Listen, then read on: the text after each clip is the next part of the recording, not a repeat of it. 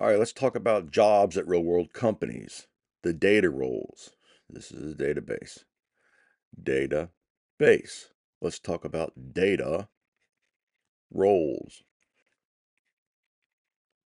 Number one is the DA or data analyst, and they create reports and KPIs.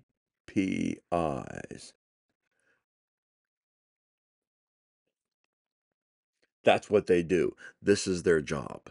They create reports, they create KPIs, key performance indicators, all right, for the business to consume. They don't do anything else. I don't know where all this comes from. The data analyst is all of a sudden building machine learning models. That's, sorry, it's not what the real world looks like. All right, so that's what they do. This is basically this is the only entry level, and it's becoming less entry level these days, entry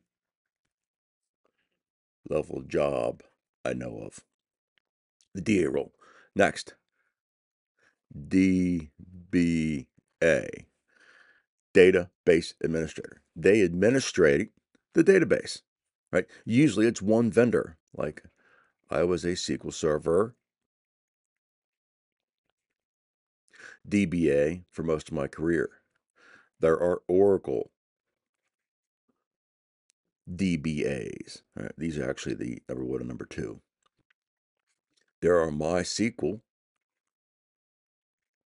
DBAs. All right, so they administrate database, they create users, they create tables, they do backups, they work on high availability, all that fun stuff.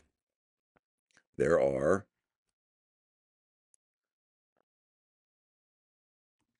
data engineers. Data engineers in most companies do one thing. They create and maintain pipelines. That's mostly what they do. They'll do some other things, but if you look at the roles, every role has create and maintain pipelines in it. And what's a pipeline? So we've got data and transactional relate. This is database, and this is a relational database. This is where all the work goes during the day, right? All the work and sales shit is coming in here. This gets pumped to a, that's a much better database, isn't it? A data warehouse, right? This is where the reporting is going to be done, right? So the data analysts are going to report against this thing, this data warehouse.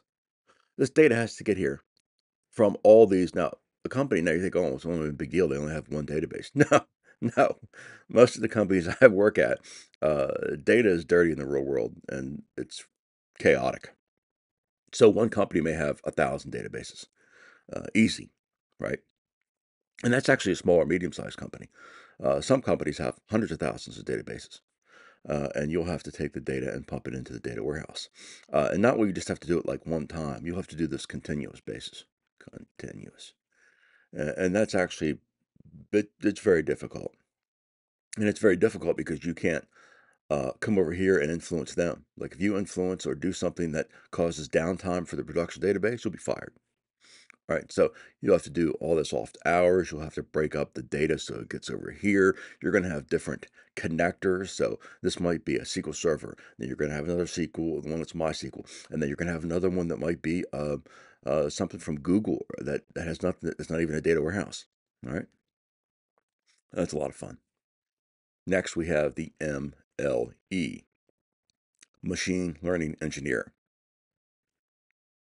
He does two things.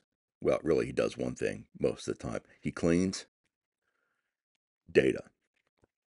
He gets the data from this data warehouse that he needs because almost all of it's here. A good company is going to have 90% of their data here. He's going to pull it, the data he needs, whatever he needs, down locally and clean that data, right? He's going to clean that data and getting the data he needs and then cleaning the data is about 90% of the job of a machine learning engineer. Modeling, he's going to model data. This is easy. Modeling, it's become democratized. That's the word. It's just easy. I know the best model that exists. It takes me probably, I don't know, 5% of my time to model and check the models and go over the models and make a highly accurate model. They're all automated. It's just easy. All right, so we've got cleans data and he does modeling. That's the MLE role. What are the roles? We've got the SQL dev, and he is a hardcore SQL coder. The access from, say, an application to that database, right, comes from code. And he's going to write all that code, or oftentimes these are going to be stored procedures, all that code to access from the application to the database, right? And all he does all day is write SQL code. It's not a lot of fun. It's actually hard as hell. I've seen some stored procedures that are 1,000 lines long. Try to debug that and optimize that is pure hell. All right, so who else we have? Well, that's really about it. That's really about it in the data roles. Now, you think, well, what about the cloud roles? Well, there are no really cloud roles. There are cloud roles that sit on top of this. So if I manage a database in the cloud, it's still the work of a DBA. I mean, if I'm building pipelines in the cloud, it's still the data engineer does it. If I'm building models on Amazon, I'm still the MLE that does it. All right, none of these roles change. It's just done in the cloud. That's it. Now, if you don't see a role here, it's because it's fabricated or doesn't exist. Like you'll often see people say, make up roles and shit. Like an AI engineer. There is no such thing as an AI engineer. The role doesn't exist. Or you'll see like an analyst. Well, an analyst, there are a million analysts at every company. All right, everyone has a role of an analyst. You need something with that, like the data analyst, or there's also the BA, the business analyst. These people live in the business and they use Excel and they're not in IT and they just work for like maybe HR department or whatever. They are not technical. All right. These roles here I listed not technical. No one wants that role. These are the only technical roles, the real technical data roles at most companies. All right.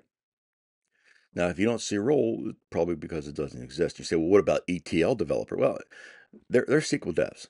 If you don't know SQL, I mean, SQL is a language used in all the ETL tools, right? ETL, extract, transform, load. That's extracting from a database, right? And it's transforming and loading it somewhere else, right? That's really what these data pipelines are anyhow. Most tools have taken the place of ETL developers anyway. All right.